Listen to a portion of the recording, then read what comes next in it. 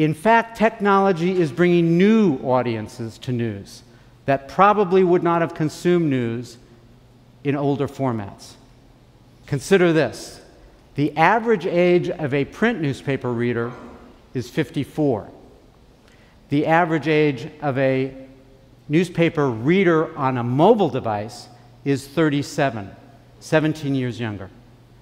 And the average age of a mobile-only reader, people who only get news on mobile devices, is 33. More than half of people 18 to 40 read a newspaper every week, but the majority of them do it digitally.